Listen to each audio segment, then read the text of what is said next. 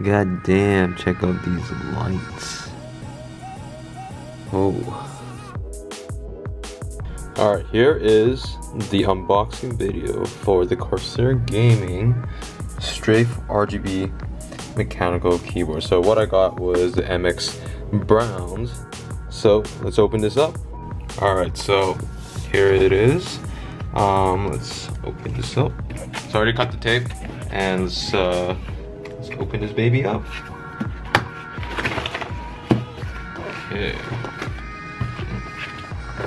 So right off the bat, you can see over here, this is the palm rest. So let's take it out. It's plastic, nothing too special. It's not magnetic too, so I'm scared that the hinge over here might break sometimes, as you can see over here. So this is replaceable though, so whatever. Alright. What's this? Some additional keys, so if you want to change the colors. A manual guide. Let's see.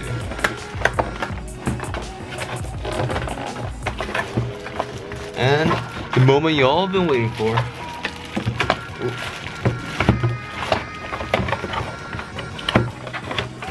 So the actual keyboard right here. Let's take out the plastic.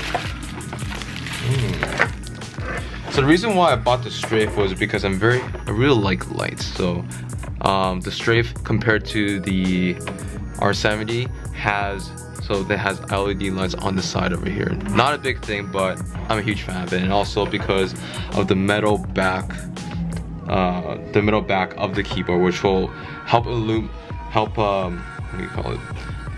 help with the lighting in terms of the LED, so the keyboard actually be brighter in terms of the lights that it has compared to the R70.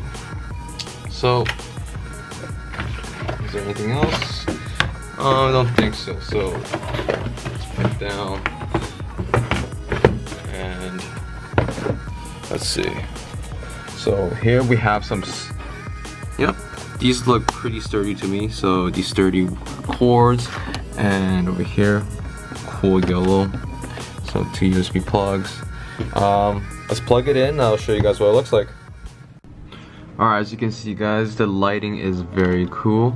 Typing wise, very smooth. So once again, these are the MX Cherry Browns. So one concern I have is the space bar. So this part I will have to lube to get rid of the metallic clicky sound, but also the shift bar kind of.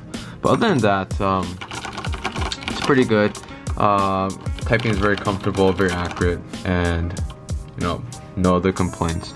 And as you can see here, you see the LED light on the sidebar over here, which is something I really like. So here is, sort of my unboxing and a little bit of review for the Corsair Strafe.